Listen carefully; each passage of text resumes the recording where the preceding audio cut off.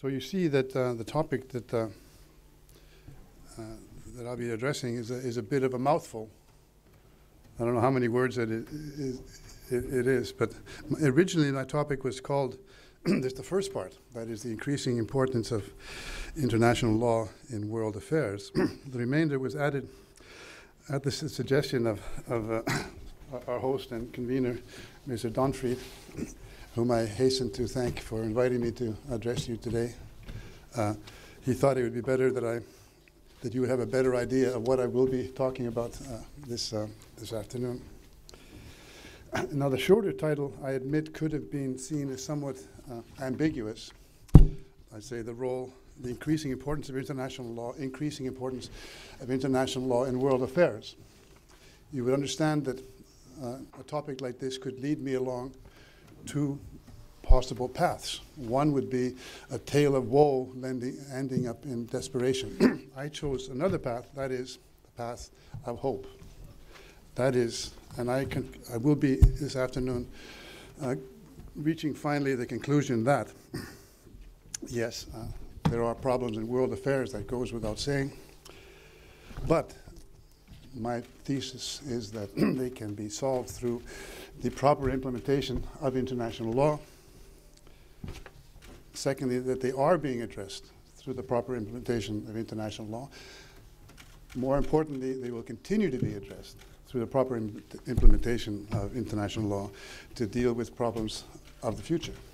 So this is my message of hope, appropriate to the festive season that we are embarking upon, but also, I think, appropriate in this forum. We are an institute which has developed forward-looking and innovative approaches to solving problems in world affairs. So this theme, the theme of this conference is, one of the themes is the rule of law. Can I still be heard back there? I'm not sure. Okay. So this is, of course, a very important concept, but also one that defies description.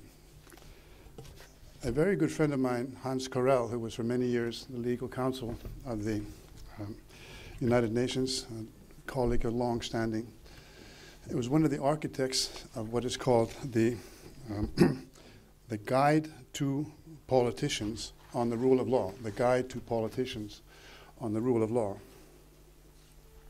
Hans Corell summed up the rule of law as being composed of four elements. One, democracy. Two, proper legislation reflecting international standards, particularly in the field of international human rights.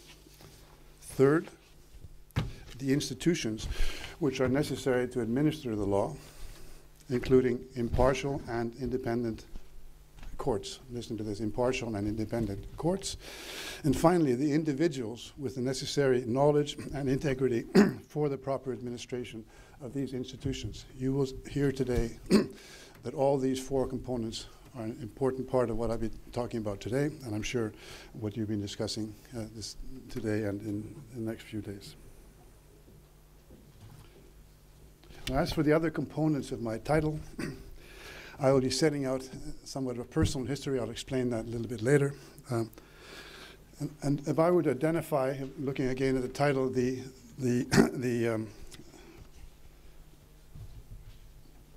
most important developments in the last 20 or 30 years, I would identify three. The first, and this is the main theme of my speech, is the development of a comprehensive dispute settlement mechanism under a new panorama of courts, international courts. The second is the elaboration and adoption of the United Nations Convention on the Law of the Sea, which I consider one of the major achievements of the United Nations. And third is the elaboration and adoption and entry into force of the statute of the International Criminal Court. Now, as for the two latter, I will not be discussing so much the substance of these bodies, but rather the process of their elaboration, again, building on my personal experience. I hope that you will forgive me tonight when I preach a rather personal account of this history and the items that I mentioned. I recently suffered or enjoyed or experienced or lived through an anniversary of a big anniversary of when I first entered into this field. As a consequence, one has a chance to review, think about the past. And in fact, as a traditional for people in my profession, a Zeitschrift or Liber Amicorum was presented, in which, as I said, a lot of talk about the past and my experiences over the years. So this will be, in a sense, a short half-hour trip through memory lane. And I hope, as I said, I'll be forgiven, be somewhat personal. I remember I'm now a professor in India. And when I first started teaching there, I didn't know so much about the way things are done. And midway through my first semester, I asked the students to meet me and give their impressions. And one of them came to me and said, oh, professor, I wish you wouldn't tell all these stories if they're not going to be on the final exam. So I always begin every year after this, I say, you can tell me anything, but don't tell me that, because that's what people are supposed to be hearing from me. But again, it looks very personal. Now, I would have to say that I am a creature of the United Nations. All my life, my professional life, I've been involved with the UN. So I was working in the Secretariat. I've been, as a delegate of my country, by the way, I'm from Iceland, in the General Assembly for many, many years. I served as a consultant to the UN. I served as a legal expert in the UN process, and then finally as a judge in a court which is very closely related to the United Nations. So it's just under 50 years when I first, as an awestruck student, entered into the Delegates Lounge in UN headquarters in New York. And I can still relate to that feeling. And then followed by some 4 years later, when I took up my own office on the 27th floor of that same building. And this is the feeling that I have then has continued throughout this time. And so you'll see me as a great advocate of the UN, and I'm not an apologist. I believe in the cause. But in between, I had the good fortune of having been mentored by Sir Francis Vallat, Richard Gardner, and particularly Lou Henkin. These are names which may be known to many of you. All of them fervent supporters and advocates of the UN project. Sir Francis Vallat was a United Kingdom member of the International Law Commission. I succeeded him in a nearly direct way some 20 years after this period. Richard Gardner, professor at Columbia, also had a similar profession, similar trajectory as myself, worked as an ambassador, has worked in government, and was a professor. But Lou Henkin has been my mentor for all this time. We were very closely connected throughout his life. So in many ways, I find myself a successor to my former professors. It was Professor Henkin in his book, his seminal book, the How Nations Behave. How Nations Behave is his book, his seminal book. He suggested that if one wanted to know the role of international law in world affairs, one should study the actions of the legal advisors of foreign ministries. And here I am, after having served 20 years in that very position in the Foreign Ministry of Iceland. And I have to say that my attitude towards international law has been very much informed by the pragmatic advice I had in my early days. And I don't know how this fits in with the theory of international law, but I'll come to that later. You will find me, I will not try to be too lawyerly. I don't even know, I've met a number of you this afternoon, none of which actually told me that they had legal training. I don't know if that's the case, but it doesn't matter. I plan to be not so-called lawyerly, and I'll come back to that later. But turning back to the UN, we recall that Monday, was it Monday? Was the 70th anniversary of the adoption of the Universal Declaration of Human Rights Monday, right? Lost track of the days here. And on that occasion, or to honor that, to reflect that occasion, Michelle Bachelet, the UN High Commissioner for Human Rights, set out a message of qualified hope. Qualified hope, I say, which mirrors the theme of my talk this evening.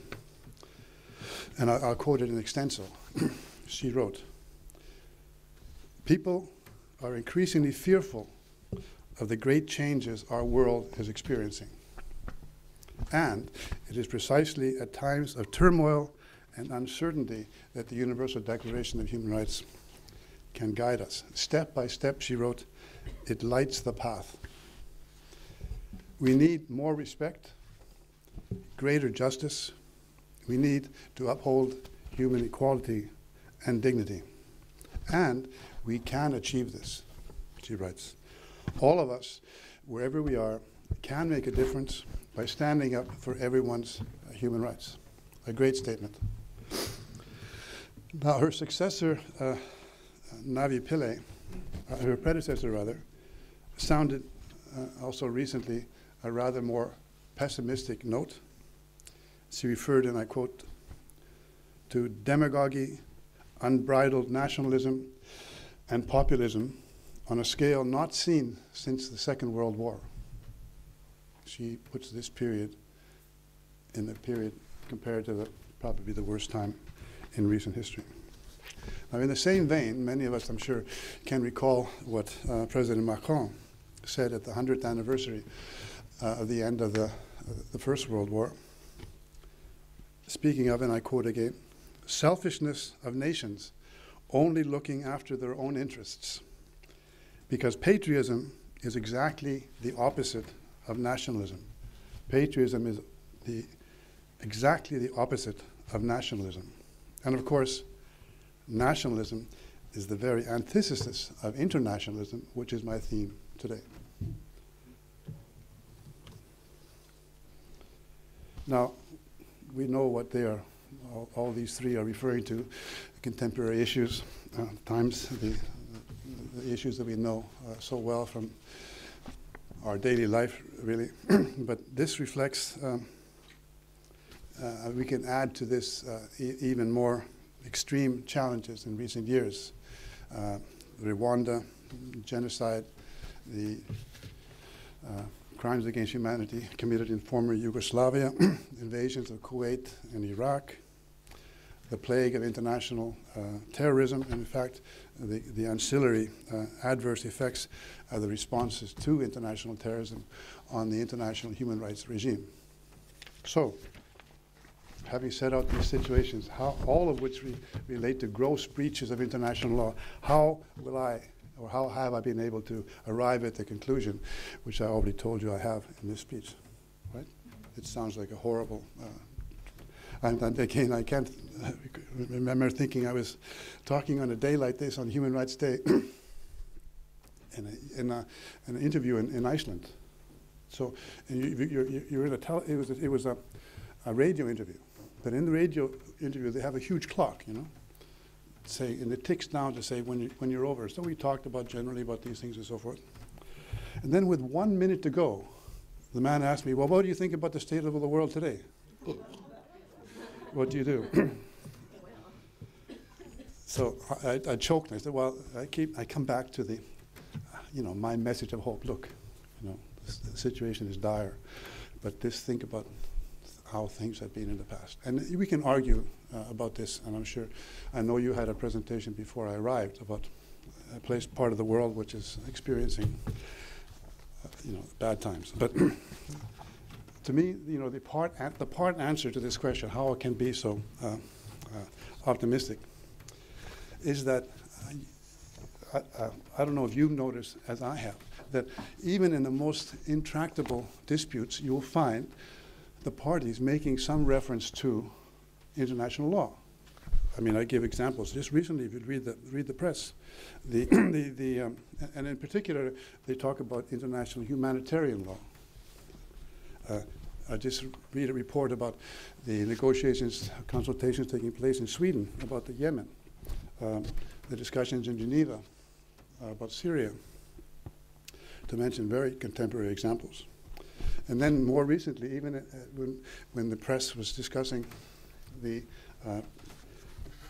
confrontation between Russian and Ukrainian vessels off in the Kerch Strait, again, reference was made by all parties to the international law, the need to uphold international law.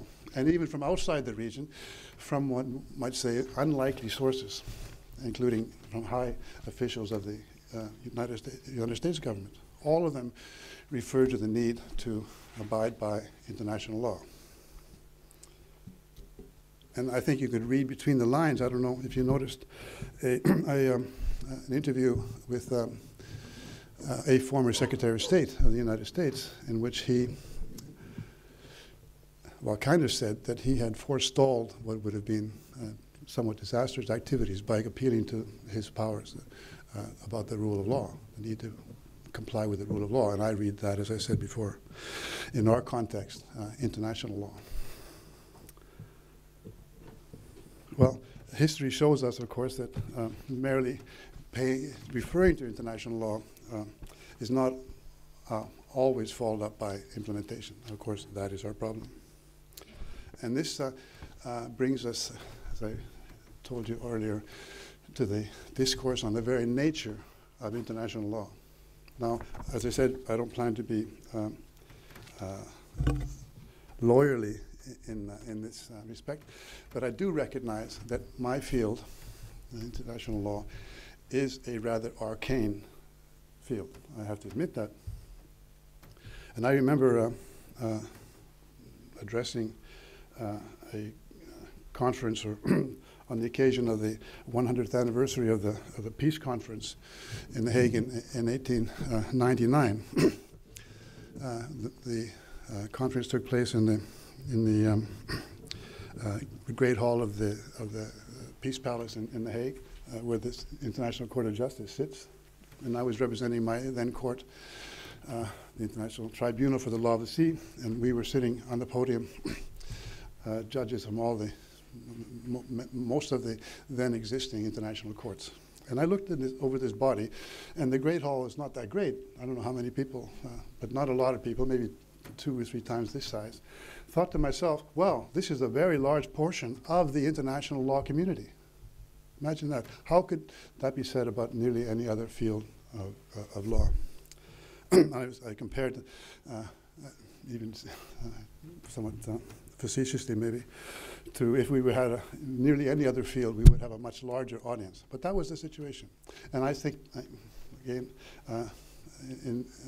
in my teaching, students come to me very interested in the topic, asking for advice on their future, and I send them off, all of them, to LLM programs. But can I really tell them that there is a future in this field? Can you get a job, basically, in international law? Well, the jobs are very few. Now, when I had the honor to, some 20 years ago, to be asked to set up a program of international law and human rights at the University for Peace. It's an UN-affiliated university in Costa Rica. And I and my colleague decided that we would not make it a prerequisite for this course a legal degree. We thought it is best to have the degree is called Master of Arts in International Law, and one and the other is in International Human Rights. We thought it'd be better to be able to call on a wide range of students and just acquaint them with the tools of international law, not necessarily making them experts in it, but enough experts to be able to, in their positions in other fields, being able to acquaint policymakers with the possibilities of using international law as a mechanism to solve their disputes, and then hopefully becoming those policymakers themselves, and then being able to apply this discipline. So we have over 300 students now having graduated from this program along this basis.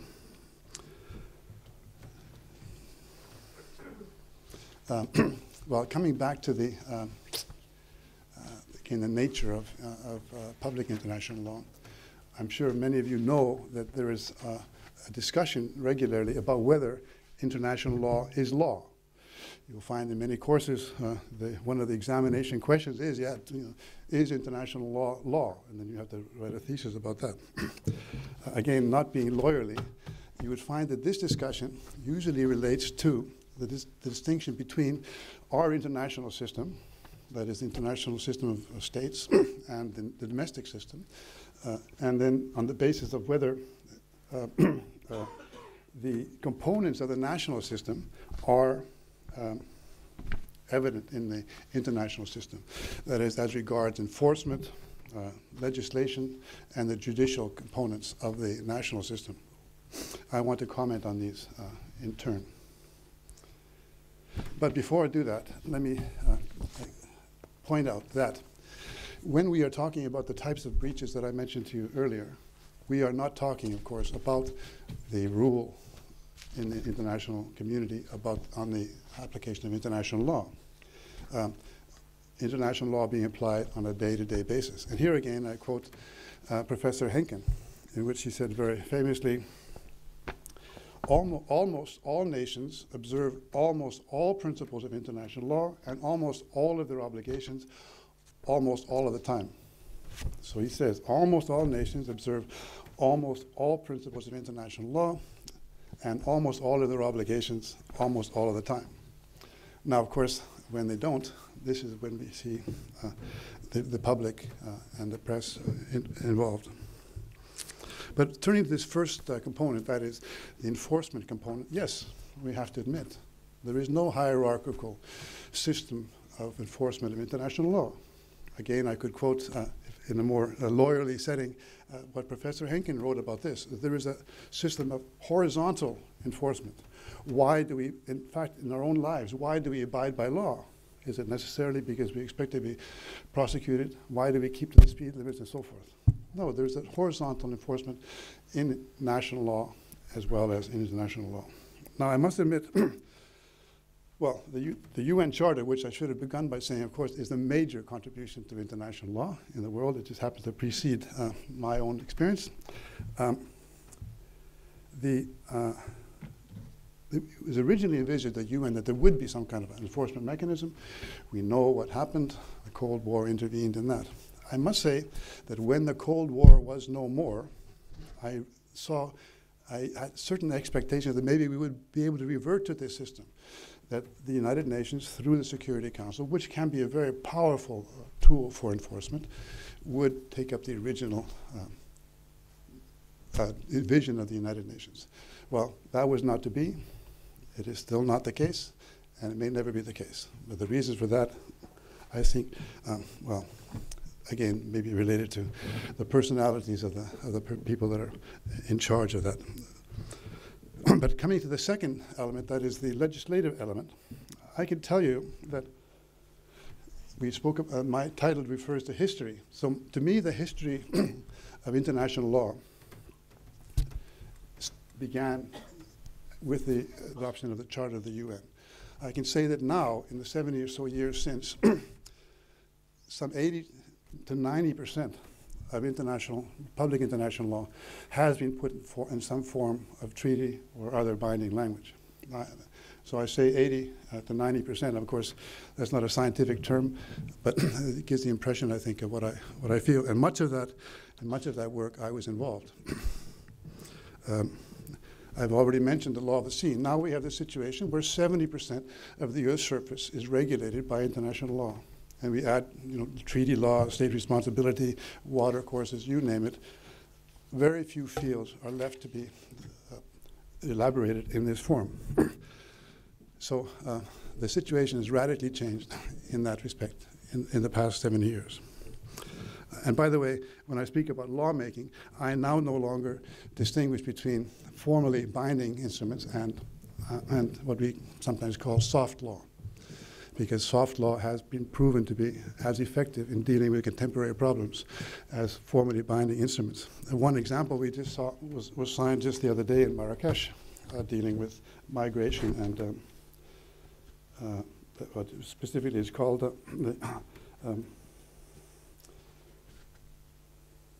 the Global Compact for Safe, Orderly, and Regular Migration. Again, the time was not ripe for a binding instrument, but we will find the principles laid down in that Global Compact will help us to deal with very important contemporary problems.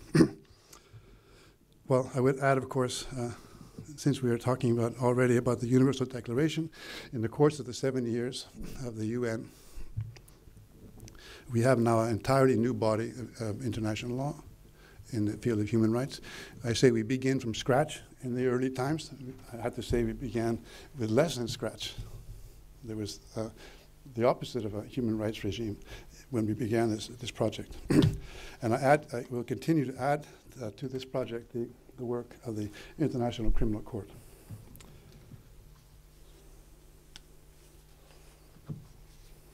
I remember that I was very much involved, I just jump to that now, in the elaboration of the statute of the International Criminal Court. You will know the history of that. It began because of what the tribunals which were established to deal with the situations in Rwanda and the former Yugoslavia. Now, the historians amongst us know that since the Nuremberg and the Tokyo trials, there was no system of international responsibility for international crimes. And at a certain stage when those processes were taking place, Rwanda and Yugoslavia, the International Law Commission, of which I was then a member, was asked to return to the original project some 7 years earlier, actually, to adopt a convention on settlement on international criminal courts. Now, in many respects, you will know in the history of that many of the states that allowed that project to continue to get started under the UN auspices were, in a sense, making up for them not having acted to prevent those atrocities in Rwanda and Yugoslavia. This is the fact, and I must admit that many of those countries felt that by putting it into the hands of the International Law Commission, which was a historically slow-moving group, this would have the effect of killing the project. Little did they know that there was in the International Law Commission at that time a number of people that were very keen on this project, and particularly under the work of Professor Crawford and at Cambridge, we were able to produce a draft statute in a very short time, and that process began in the UN, and we ended up in the statute of the International Criminal Court.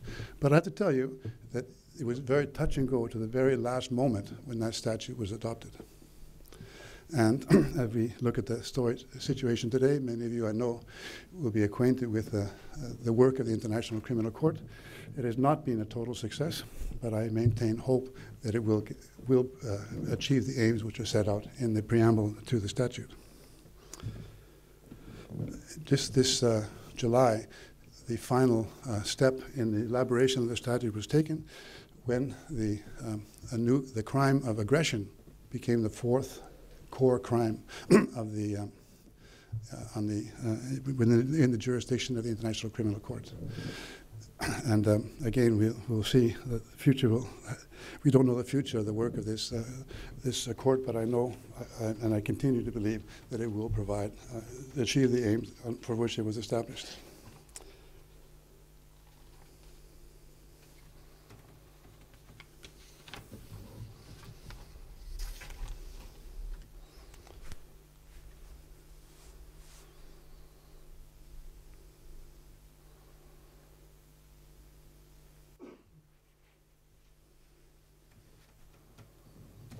Well, I promised that I was going to speak about the International Convention on the Law of the Sea. This has been my life, from the very first days that I mentioned when I joined the UN.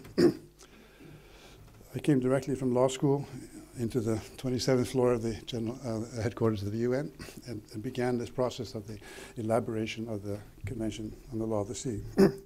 Now, at that time, I would say I can't really explain why, all the leading international law scholars became involved in this process. It was like a who's who of international law.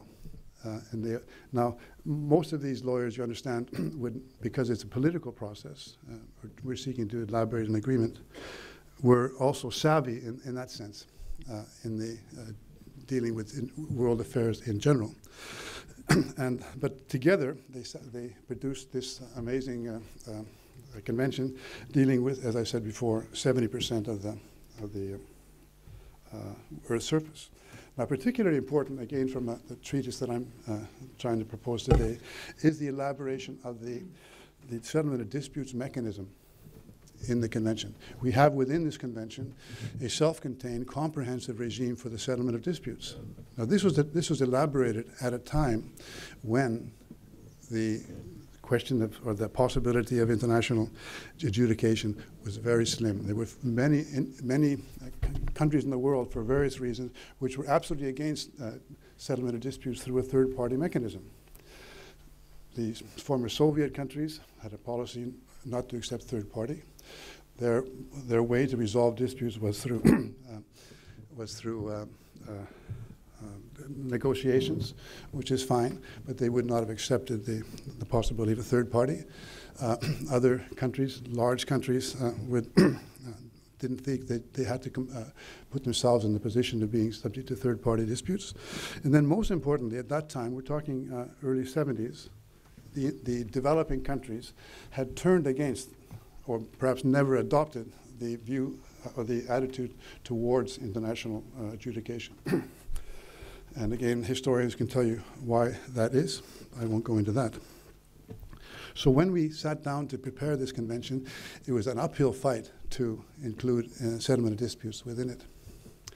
And I mentioned before Louis Son, a professor at Harvard, he became a member of the US delegation, and I say more or less single-handedly brought together colleagues who were similarly minded to produce a draft settlement of dispute mechanism. Now, I think, and looking back at these people, all my seniors, that they were inspired by the possibility to realize the dreams which I mentioned before had been laid down in the Charter of the UN. Many of them had, of course, lived through the Second World War. Another half of them were living through colonialism. They, I think, sat down and were trying to realize that vision and produce this instrument. So we now have today an international court, again, very unprecedented, unexpected at that time, dealing specifically with the law of the sea, and I was one of the first members of that court. And I would maintain that the system that was developed there on negotiations passed on into the negotiations leading to the International Criminal Court. So in the sense, the International Criminal Court is also a successor of the success of the International Tribunal for the Law of the Sea. I want to come to kind of a close by referring to one of the bêtes noires in my own profession, the distinction between law and politics. Many times in my career, I find sitting in my office and working on a project, and somebody from another department comes to me and says, this is a political, it's not within your ambit as a lawyer to deal with. So you will find that antagonism between the tension, shall we say, between those two elements has continued throughout world affairs. And again, coming back to my mentor, Lou Henkin, he called this a half-truth at best, because he said law is politics. Law is politics. And I use this as solace when I argue for a role of law in the settlement of even the most political disputes. Well, I promised that I wouldn't be lawyerly, but I would like to close this section by referring to the work of the International Court of Justice in extremely political questions. I would have referred to the Nicaragua case, in which the United States was chastised for having contributed to the civil war there. The genocide case, which was remarkable for being brought at all at a time when the atrocities which were being discussed were ongoing. The question of the use of the advisory opinion on the use of nuclear weapons, all very political questions. can a court deal with those questions? Well, I will leave the lawyerly part to quote what the International Court of Justice said about that. In the armed actions case, they said as follows. The court has noted that while political aspects may be present in any legal dispute brought before it, the court was only concerned to establish that the dispute in question was a legal dispute, and they quote themselves from their earlier decision, legal dispute in the sense of a dispute capable of being settled by the application of principles and rules of international law. And this was the armed action case between Nicaragua and Honduras.